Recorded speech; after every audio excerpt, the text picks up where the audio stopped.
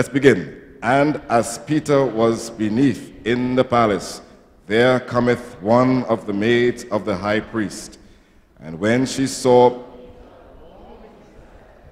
she looked upon him and said, of Nazareth. But he denied, saying, I know not, neither understand what thou sayest. And he went out into the porch, and the cock crew at the midst, and began to say to them that stood by, this is one of them. And he denied it again. And a little after that, surely thou art one of them, for you are a Galilean, and thy speech agreeth thereto. But he began to what? Curse and to swear, saying, I know not this man of whom you speak. And the second time the cock crew, and Peter called to them that Jesus said unto him, before the cock crew twice, thou shalt deny me thrice. And when he thought thereon, he wept. That's the last line I'm focusing on heavily. And when he thought thereon, he wept. Subject matter is entitled, It's the Thought That Counts. Let us pray. Father, I can't do this alone, so please be with me and be with us even as we hear your voice in the name of Jesus Christ. The incident that is before us was occasioned by a story, well, not so much of a story. Jesus, you know, was with his disciples during the Last Supper. And I'm sure with heaviness in his heart, he said, all of you shall run away and leave me. And Peter, and I believe he was very sincere when he said it. So Lord, you see, these guys, if all of them offend you, I got your back. I'm going to be there with you. And Jesus looked at him, understanding the sincerity of his heart, but knowing the frailty of his mind and his experience, told him, Peter, before long, you will not deny me once or twice, but 3 times. I've looked at this story and this particular verse, and he thought thereon and wept bitterly, gripped my attention. Because I would want to believe that all of us at some point in our experience is the Peter that we find here today. We really meant what we said when we made that vow to the Lord before this communion. I'm going to be right. I'm going to do it right this time. And God knew that we were sincere. But he also remembered what his prophet Jeremiah said, that the heart is deceitful above all things and desperately wicked. Who can know it? The implication is, you don't even know yourself. I know you better than you think and better than you know yourself. So let him that thinketh he stand take heed lest he fall. But God, Jesus, right there, did not want Peter to fall. Because remember in the garden when he asked them to pray for him, if Peter had listened to Jesus in the garden, he would not have experienced what he did here in the hall. He fell asleep. He went to sleep with the rest of the disciples, and Christ was asking for him or for them to pray for him. But notice Peter came alive when the time came and they were about to take Christ. He was alive and he pulled his sword and mistakenly cut off the ear of one of the soldiers, whose name is Malchus, I believe. I say mistakenly because if I think I know Peter well, Peter was not aiming for his ear. He missed his target and got the ear. Let's be real. If you have a sword, you won't aim it at anybody's ear. But the guy must have ducked or tried to get out of the way, and Peter caught his ear. But the point I want to make is that Peter could fight physically, but not spiritually. And sometimes we get involved in physical battles because we fail to win the spiritual battle. Am I talking to anybody here today? If Peter had been praying, he would know that God's battles are not won or fought by swords, by physical armory. The enemy will want the church of the living God to get involved in physical squabbles, because when we do that, we lose sight of an even deeper battle that enrages. Sometimes it's not the battle between you and your brother that you have to be mindful of. Sometimes the greatest battle is between you and you. To win that battle over you. That's the battle that Peter failed to win in the hallway as he sat there. A young girl came by and said, wait a minute, you are one of them. Peter was being accused of being one of them. And here is a place and a time when an accusation was confirmation of conversion. You didn't hear what I just said. The accusation was good news. It was evidence that Peter had been converted, because Peter was not always as Jesus would have him to be. He was a fisherman before he met the Lord. But 3 years with Jesus changed him, and he was not able to conceal the change that Jesus had brought upon his life, because it's difficult to be with Jesus and conceal it. Now, only those who know of it can say amen. It's difficult to spend time with him and conceal your experience. You might even keep quiet, but even in your silence, you will expose who you are. Peter didn't say anything the first time around. When she came around, she just looked at him, and somehow his countenance was glowing with a radiance that told her he was with Jesus. And while Peter should have been ecstatic, he said, what you talking about? Look, woman, I don't know what you're saying. I don't understand what you're saying. She came back again and said, no. And another woman called, yes, I saw him.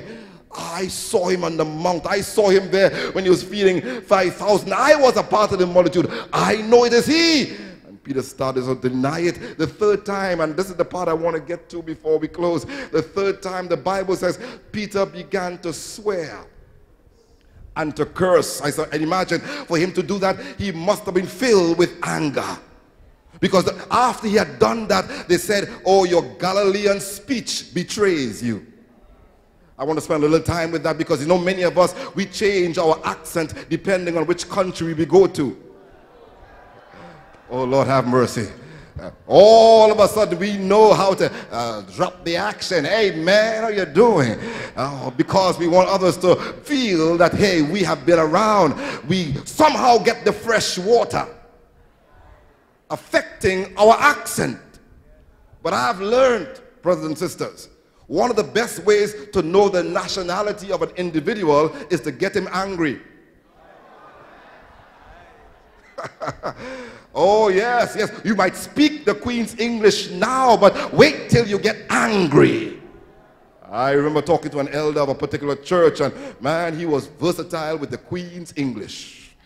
One day he wanted me to do something which I refused to do, and because I was a young boy that time and he was way past my senior, he was upset with me. And all of a sudden he forgot how the Queen spoke,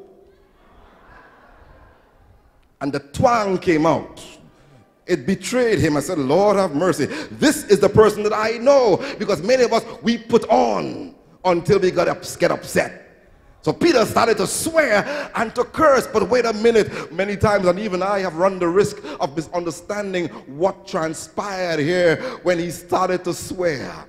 It's not so much that he was using obscenities. That's reading the text through Western lenses, because the word swear and curse comes across as if he was using obscenities. Put in local parlance, he was cussing. That's not what the text really was saying. The first word, swear, has to do with an oath. I make an oath that I am not one of them. It reminds me of the time when we were growing up, and you know, whenever we want to stand by a word, we said, cross my heart and hope to die. You remember that? Remember those experiences? That's what he was actually doing. He was saying, no way I am part of that clan. I have never met that man in my life. But the next word is even more interesting, because literally it means to seven one's self. S-E-V-E-N, to seven. Why seven? Because whenever somebody wanted to declare that what he is saying is true, he would do something 7 times. Or he would do 7 different things. Or he would say 7 different things just for you to know that I am not of it. So he began to swear and to curse, and he was severing himself. He kept saying, no, I'm not. And I don't know what exactly he did, but in so doing, he exposed himself. I could see the men standing by, listening to him, severing himself, and saying all manner of things that will convince them, as he was trying to convince himself, that he was not one of them. And they stood up looking at him. I could see them bouncing. He's one of them. And he was saying, I'm not one of them. Yeah. The more he spoke, is the more, you better shut up, brother. The more he spoke, is the more he exposed himself. Yeah, he is one of them. And according to the record, when he was severing himself, when he was cursing and swearing, he could have seen the back of Jesus right in the hallway. So he did it in the presence of Jesus. Oh, how many times have we done that in the presence of Jesus? In fact, in order to do something wrong, you have to deny who you are. Come on, talk to somebody. If you are a Christian and you get caught up in evil, at the time you're getting caught up in evil, you are denying who you are. You at that moment say, I am not what I say I am, so that you can get away with doing what you want to do. That's how we deny ourselves. And Jesus came, and the Bible says in another record that Jesus just looked at him. And many times we have examined this episode by looking at Peter, but I want to spend a little time looking at Jesus, because my mind was wondering as to what was in the heart of Jesus when he looked at Peter. Was he saying, I told you so? I doubt it very much. I suppose Jesus, who wanted support at the time, he looked pitifully at Peter. Why didn't you stand up for me? Because you got to remember, Jesus is flesh and blood like we are. And sometimes he needs the prayers of those he loves.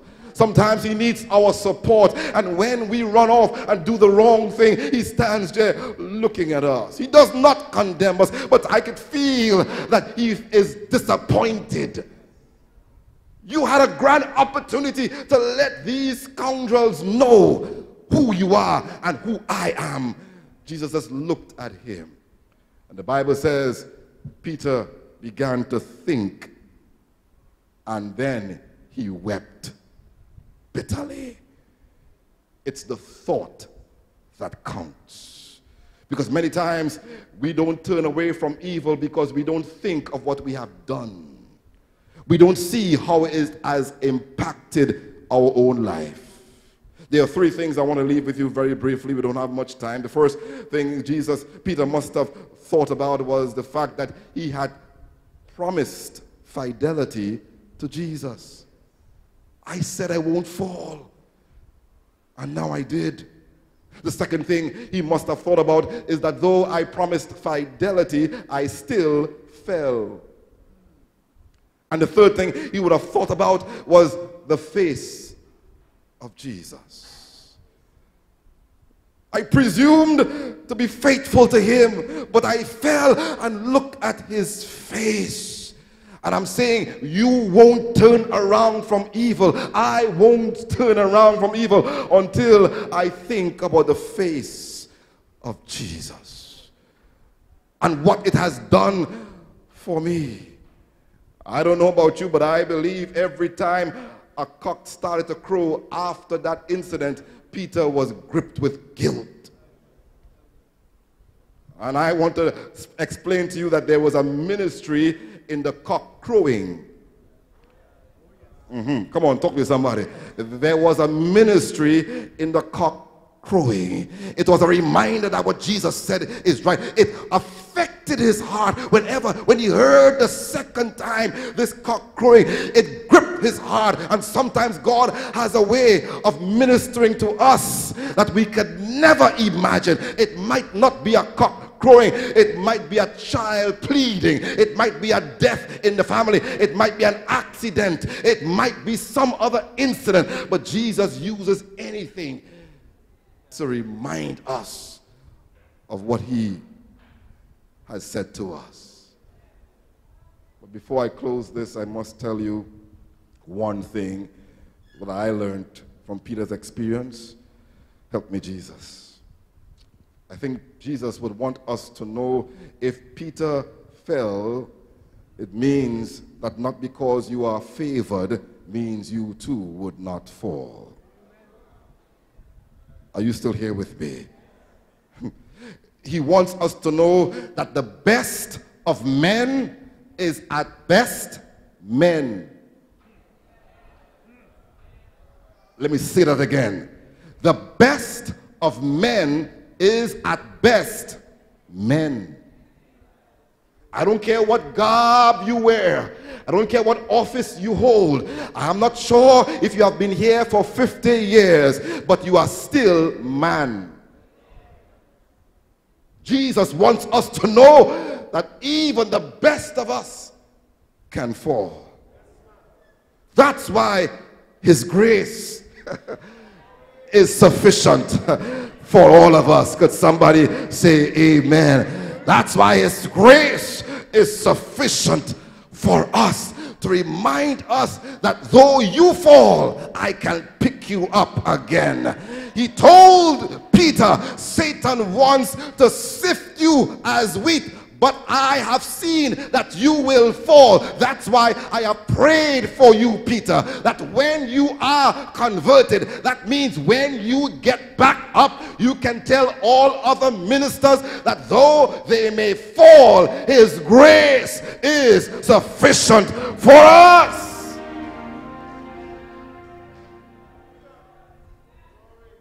It was in 18th century London. Robert Robinson was joining a group of individuals on their way to church.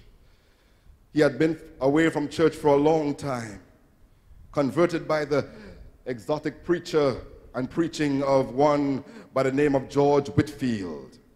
But you know how it goes. He wandered away from God. Even though he had written a song or at least written a poem about his own experience before he came to the Lord, though he was in church for a long time, he still, like Peter, wandered away. Joining this summer group on the way to church, a carriage stopped by, and he was about to jump in when he realized it was a woman who was in the carriage. And because women back then were not treated with respect, he told her, he waved her to go ahead, but she insisted that she wants to speak with him. So, are you going to church? She said hesitatingly, yes. And he jumped onto the carriage and they exchanged introductions to each other. Then she recalled that there is something about this name, Robert Robinson, that sort of startled her memory. She said, wait a minute. She went into her purse and she pulled out a poem in one of her notebooks and began to read the words of that poem. Come thou fount of every blessing, tune my heart to sing thy praise. Streams of mercy never ceasing, call for songs of wondrous praise. He took the notebook away from her and began reading, because he had forgotten the words. He rehearsed them and he revisited them, and while she kept talking to him, and she said to him, imagine I am sitting down next to the author of these words. And while she was ecstatic, tears came to his eyes, especially when he came upon the words, prone to wonder, Lord, I feel it. Prone to leave God above. That gripped his heart, and he began to cry, now realizing that what he had written 3 years before now came to pass again. Prone to wonder. Lord, I feel it. And I want to declare to you, each one of us is prone to wonder. And we don't have to leave the confines of a building. We can wander right in church. Prone to wonder. If you look back over the time you got baptized to the point where you are now, you can admit, some of you at least, that you wandered from that experience you once had. Why? Because we are prone to wonder. She kept talking to him and he kept saying, this is me, prone to wonder. Lord, I feel it. But she said to him, that's not all you wrote. Read lower down. Take my heart. Take and seal it. Seal it for thy courts above. You ended on a positive note. So even though you are prone to wonder, he can take your wandering heart and seal it for thy courts above.